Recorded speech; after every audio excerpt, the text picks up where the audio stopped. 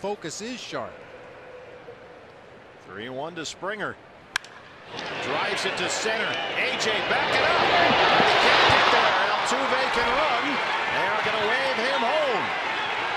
Here's the throw. It is cut off. And the Astros tie the ball game. Springer's hung up. It'll go in the books as an RBI double for George Springer. And it's 1-1.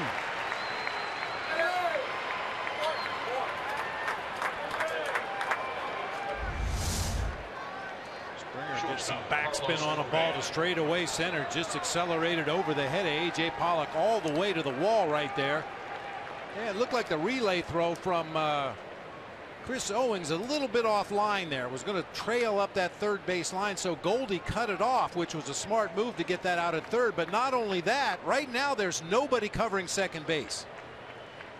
And if Springer would have turned and just sprinted back to the bag, he probably would have made it back safely. But Goldie, after cutting the ball, flipping to Jake Lamb, was on a dead run to second base and got back involved in the rundown.